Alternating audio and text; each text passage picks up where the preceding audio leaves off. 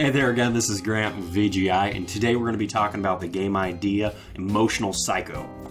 The setting for this one is going to be in any urban area. I was kind of thinking Chicago, maybe New York, but I'm kind of partial towards Seattle. I absolutely love Seattle, but if you guys have any ideas on where the setting for this one should be, let me know. Now, as for main characters, there's going to be two, but in reality just one. You're going to be playing a homicide detective that actually has two different personalities, James and Brian. And Brian's the by far more imposing of the two.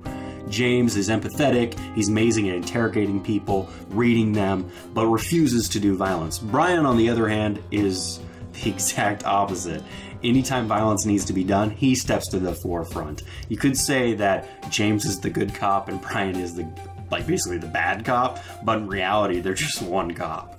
The storyline for this one is going to be straightforward. It's going to be an episodic adventure following your detective from one case to the next case to the next case, and you trying to figure out how to manage both of your personalities so that it actually gives you an edge in the field.